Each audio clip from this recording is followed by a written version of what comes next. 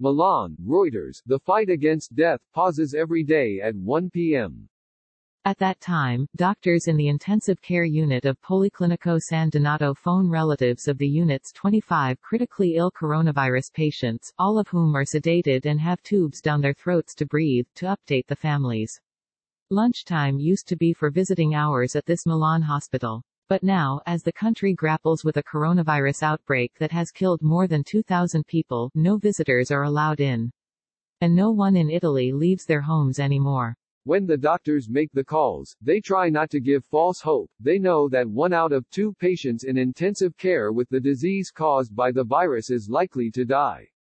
As the COVID-19 epidemic expands and the disease progresses, these beds are in increasing demand, especially because of the breathing problems the illness can bring. Every time a bed comes free, 2 anesthesiologists consult with a specialist in resuscitation and an internal medicine physician to decide who will occupy it. Age and pre-existing medical conditions are important factors. So is having a family. We have to take into account whether older patients have families who can take care of them once they leave the ICU, because they will need help, says Marco Resta, deputy head of Policlinico San Donato's intensive care unit. Even if there is no chance, he says, you have to look a patient in the face and say, all is well. And this lie destroys you. The most devastating medical crisis in Italy since World War II is forcing doctors, patients and their families to make decisions that Resta, a former military doctor, said he has not experienced even in war. As of Monday, 2,158 people had died and 27,980 been infected by coronavirus in Italy, the second highest number of reported cases and deaths in the world behind China.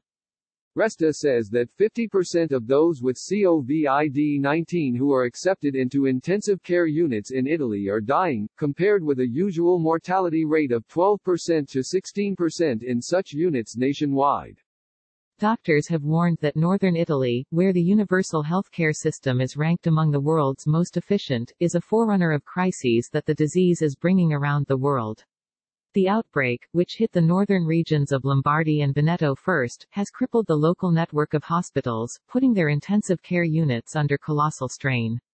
Over 3 weeks, 1,135 people have needed intensive care in Lombardy, but the region has only 800 intensive care beds, according to Giacomo Grasselli, head of the intensive care unit at Milan's Policlinico Hospital, which is separate from San Donato.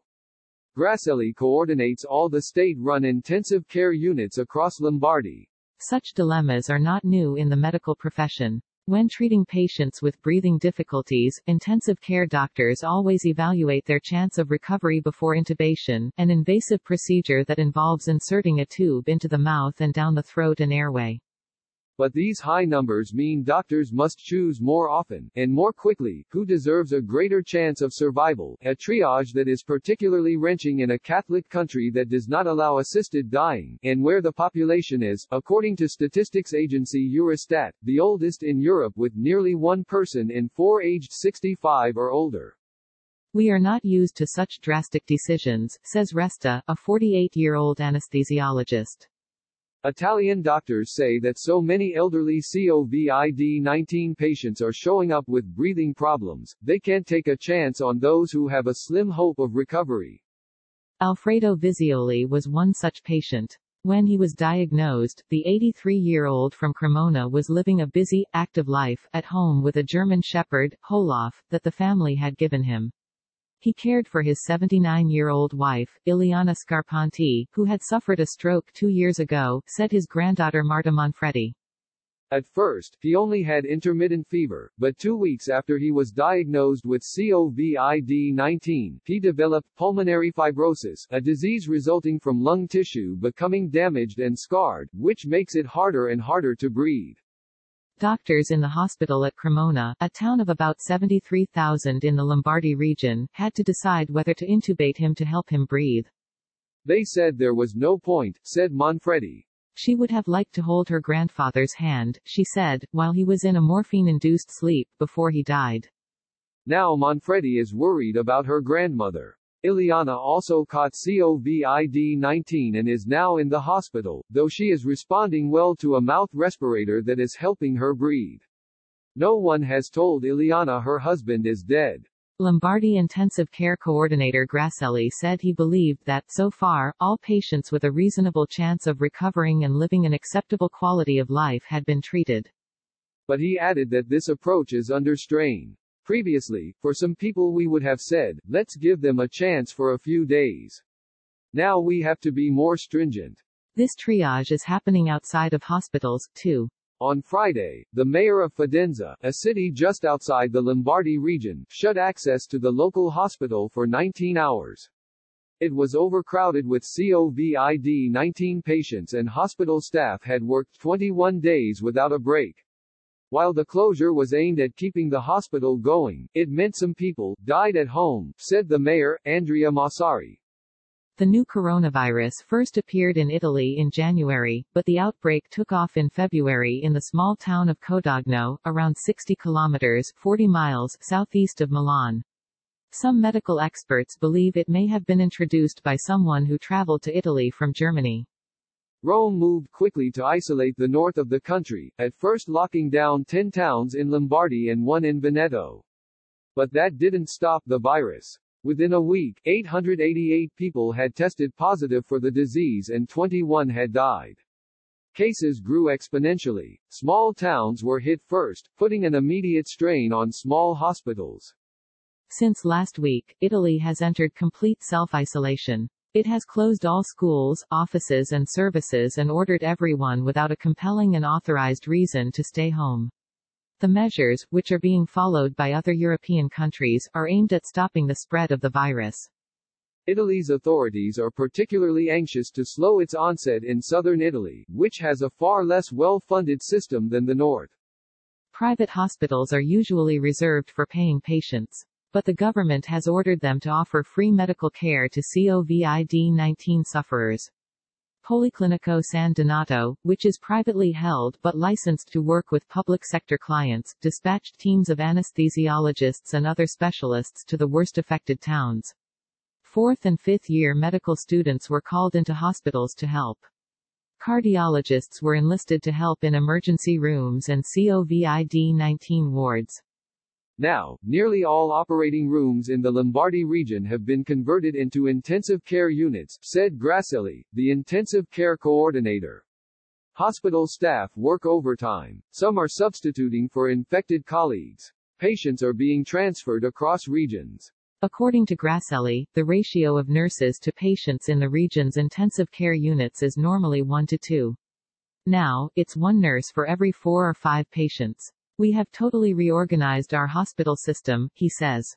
All infected people who arrive at a hospital struggling to breathe receive oxygen, Grasselli says.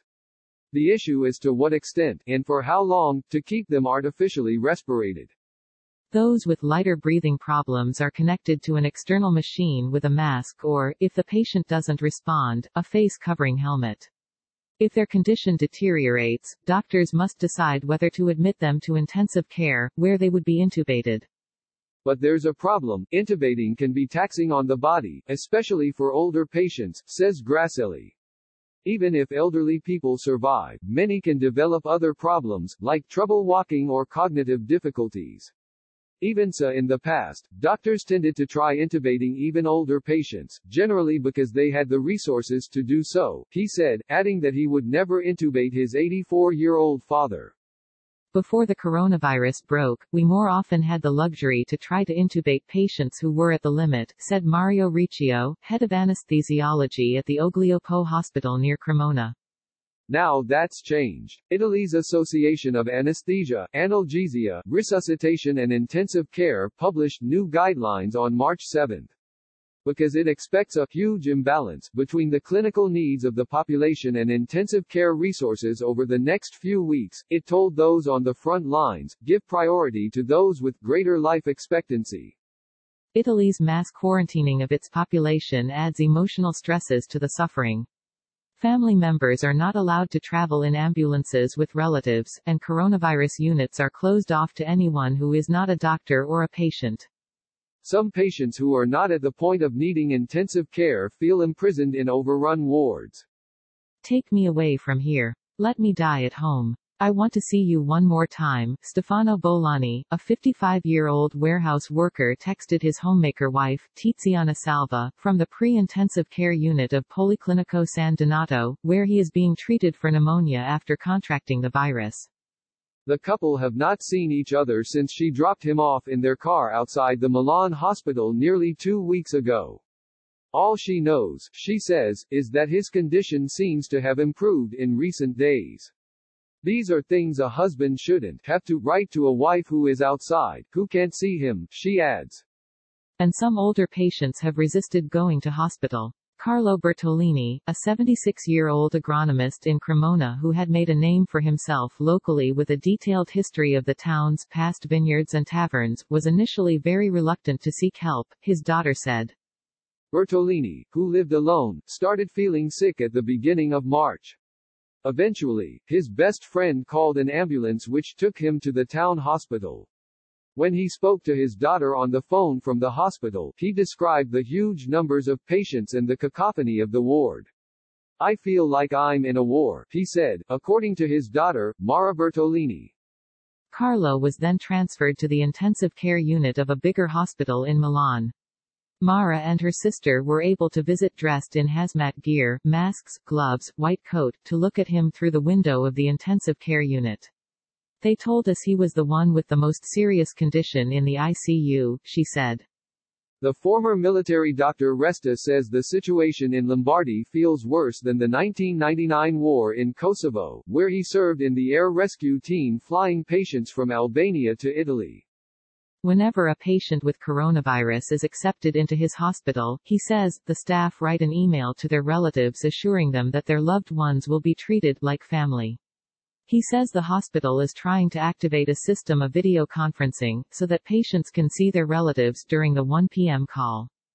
A doctor, not a relative, is often inevitably the last person a dying COVID-19 patient will see. Loved ones can't even approach coffins for fear of catching the virus. The last Mara Bertolini heard of her father Carlo, the wine historian, was when someone from the morgue called another family member to say they had his body. She holds no grudge against the hard-worked doctors, she said. What struck her most about her father's last week of anguish was the look on the doctor's face when she met him. I couldn't tell whether it was worry or sadness, she said. All he said to us was, stay home.